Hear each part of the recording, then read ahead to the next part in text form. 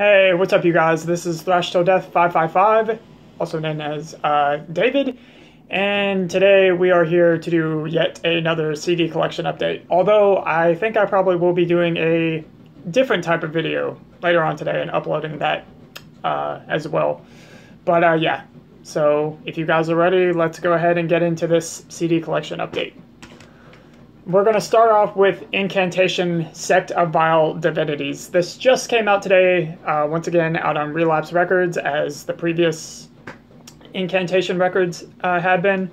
I have gotten to listen to this already about 2 or 3 times today. It just came in like maybe an hour ago. I just pulled it out of the mail. So, yeah, I gotta say, I'm pretty happy with this overall. I really feel like, you know, with anybody who follows Incantation's every release that they put out, you know, they don't really have any surprises for you on here. It's just Incantation being Incantation, giving you some more just really doomy, dark, evil, solid death metal. You know, that's what Incantation does best, and that's what they continue to do. Once again, they're continuing to go into the cleaner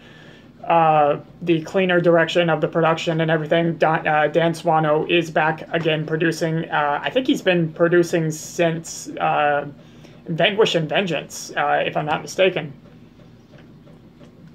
But I will say, in comparison to Profane Nexus, which I did still really enjoy, it did make my top albums of 2017. I think I do like this a little more than Profane Nexus.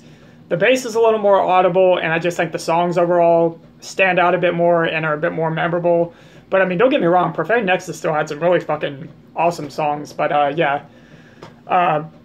Lots of really just cool, killer riffs on here. Of course, it's Incantation. You know, in the riff department, Incantation will never disappoint. John sounds great. Love the drums as well. The drums sound great. Like, you know, it's Dan Swano's production.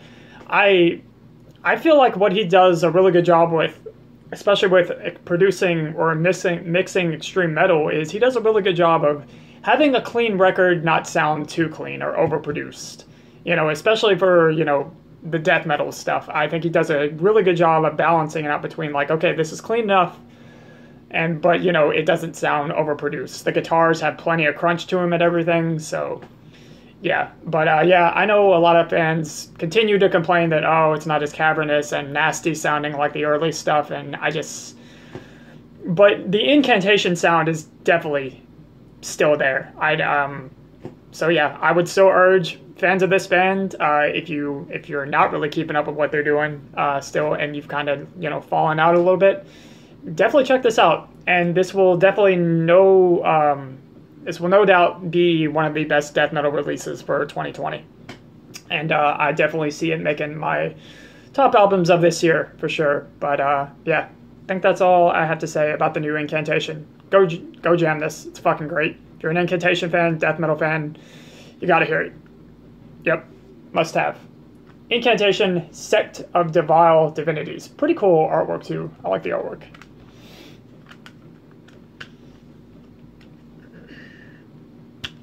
Yeah, there we go. Next up, we're going to go to Oath of Cruelty with Summary Execution at Dawn. This is a release from last year. This is a release from Dark Descent Records. Oath of Cruelty is a death thrash band from Texas, and this has the guitarist and vocalist who also does PLF, which I was kind of surprised to find out. I didn't find out until later after I listened to this a few times, but yeah, the guy from PLF, I don't remember his name at the moment, but yeah, he is also the guitarist and vocalist on here. And as far as the other 2 guys, because I believe this is a 3-piece, I don't remember who they are at the moment. But yeah, Oath of Cruelty, just really reminiscent of that, just the best period of death thrash, the 90s, you know, Demolition Hammer, Morbid Saint, and the most obvious being Merciless, because they do a cover of Denied Birth from Merciless's The Awakening, and do it very, very well at that. But yeah, man, just pummeling, evil-sounding death thrash, just fucking precision, deadly riffing, great double bass, and some blast beats thrown in there as well. Yeah, this is just some killer death thrash. Like I said, if you're a fan of Morbid Saint, Demolition Hammer, Merciless, Numbskull, You know, any of that just early death thrash, and in my opinion, when it was still the best. Don't get me wrong, there's still some pretty cool death thrash coming out nowadays, but I definitely think that the 90s and the late 80s, it's, you know, that's still where it's at for death thrash, for me personally. But, yeah. Oath of Cruelty, Summary Execution at Dawn. If this release missed you last year, definitely check it out, because I actually did not end up checking this out until early this year. Like, I don't think I listened to this until like January or something, and I don't remember exactly. I think this came out around November. It was pretty late in 2019, and that's why, you know, I didn't really, I don't know, it just passed me by. I didn't really get to it just yet, and I kind of regret it, because listening to it now, I'm like, man, this should have been on the year-end list for 2019. But yeah, better late than never, right? So yeah, Oath of Cruelty with Summary Execution at Dawn. Once again, very cool album artwork.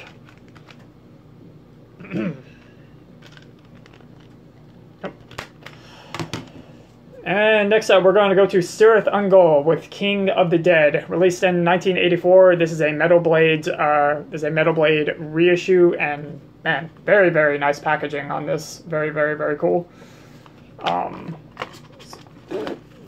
So yeah. If you're going to pick up a copy of King of the Dead on CD, I highly recommend this version. Fucking sounds great. But Cirith Ungol, I talked about their newest album, Forever Black, that came out this year. But this is considered by many fans to be their best, and I'm in that crowd as well. Cirith Ungol is a very interesting band. I feel like they really are an essential listen for any diehard traditional heavy metal fan. But with that being said, they're not the most accessible band in the world. They've got a very unique sound. As I've discussed in the previous video, Tim Baker has this very unique voice, and that's just also very extreme for the likes of for traditional heavy metal. He's just kind of got this kind of like blackened, sort of like howling, kind of shrieking voice. It's really hard to describe. But for those who have listened to this band, you know what I'm getting at.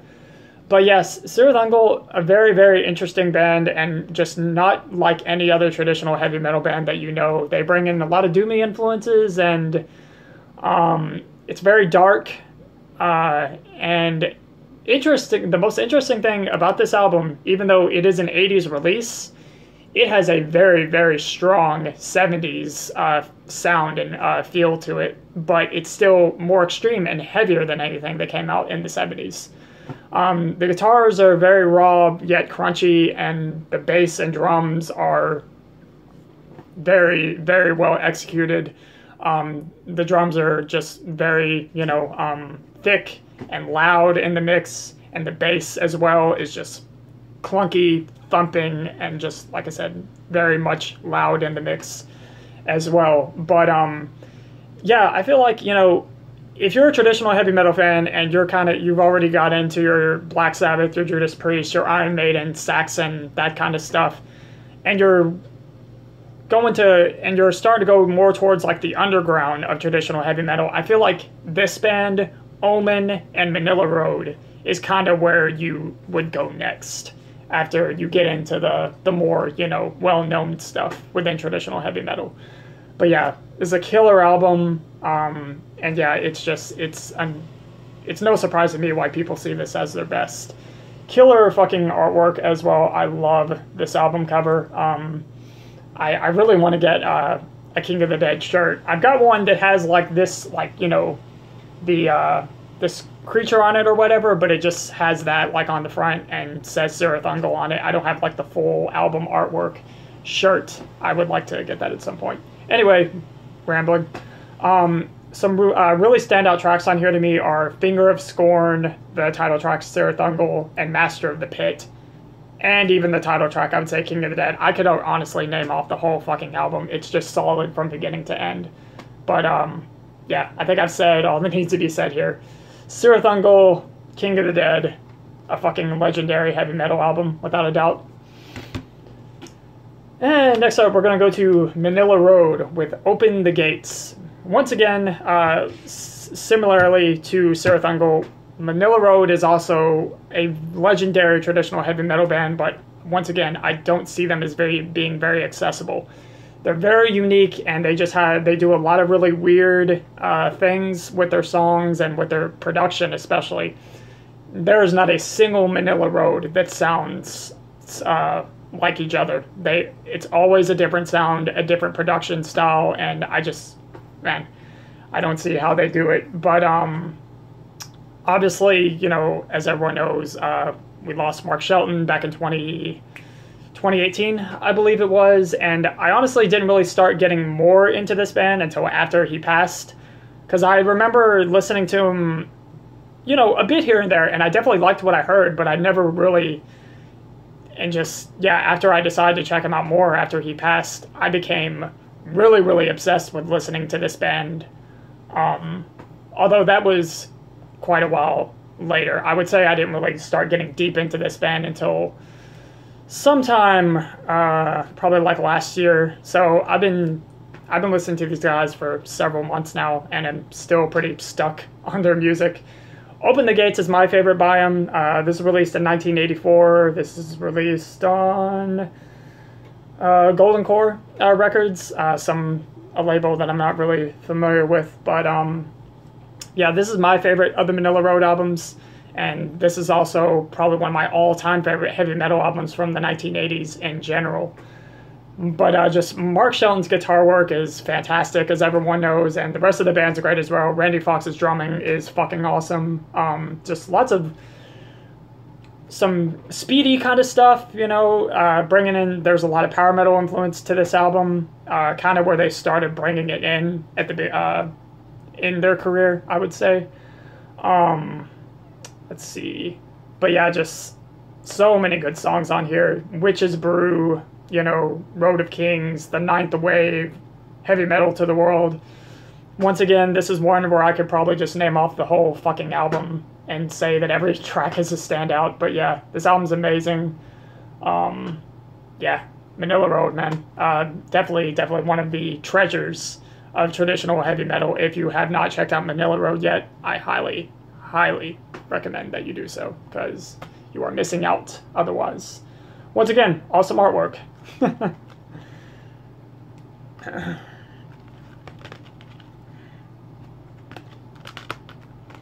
And I just put that together backwards. And moving on, we are going to go to Manilla Road again with the Deluge. I believe that these are all remasters, by the way. Yeah, this is also a Golden Core Records release. So, after Open the Gates, they kind of start to drop the power metal influence maybe a little bit and focus more. They go for a darker sound on this, I would say, and once again, a production and sound that's very, very different and sounds nothing like Open the Gates. But yeah, just definitely goes into some darker territory. You know, a lot of what people consider to be the best of Manilla Road, as it's known as the Manilla 4, it's Crystal Logic, Open the Gates, this, The Deluge, and Mystification. Those seem to be the most popular favorites among the Manilla Road fan base. And as I said, Open the Gates is my favorite. And I'm kind of in that crowd as well. I would say that those first four are probably the band's best. But I'm also a really big fan of Spiral Castle and Voyager later in the 2000s. I love those albums as well. Those two are probably tied for being my favorite of Manilla Road in the 2000s. But, so yeah, back to The Deluge. Just, like I said, a pretty different vibe, darker sound, maybe a little more bass heavy, I guess you could say. Still, the genius guitar work of Mark Shelton is just as present as ever, and great riffs, especially the solos. God, I feel like I could just listen to Mark solo for just hours and just never fucking get tired of it. It's amazing how he constructs his solos. It's so good. But some of my favorite tracks from The Deluge, I would say Hammer of the Witches and Divine Victim. Yeah. Oh, and of course, the very, very dark closing track, dark epic closing track, The Deluge. Can't forget that one. But yeah. Manilla Road, The Deluge.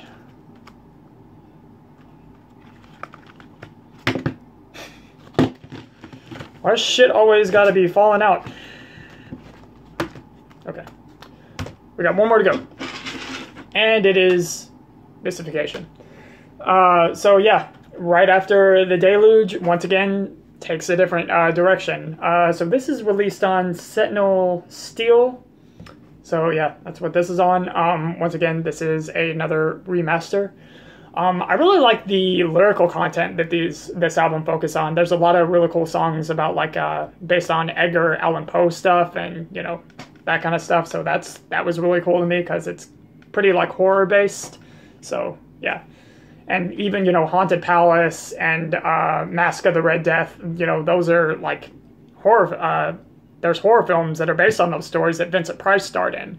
So that's really, really cool. But anyway, to the music, Mystification, basically what I would describe this as, they take their already established epic heavy metal sound and they put some thrash influence to it.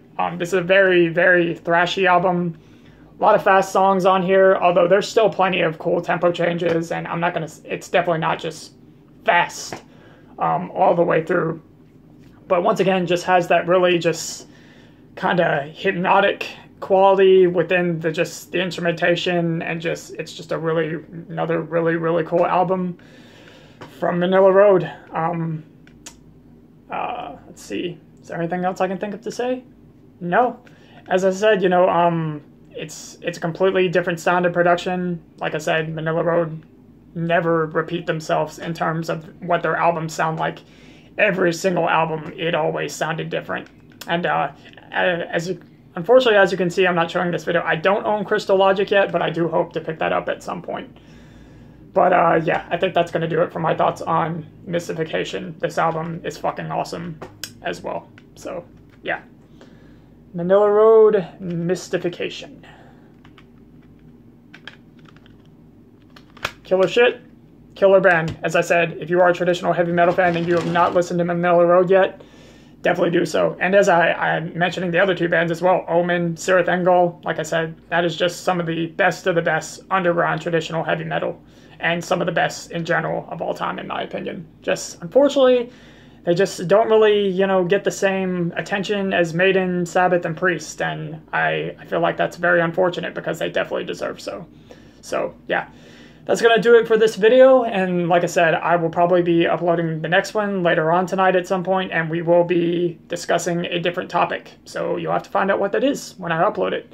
But yeah, everyone take care, have a good one, and I'll see you guys in the next video. Have a good one.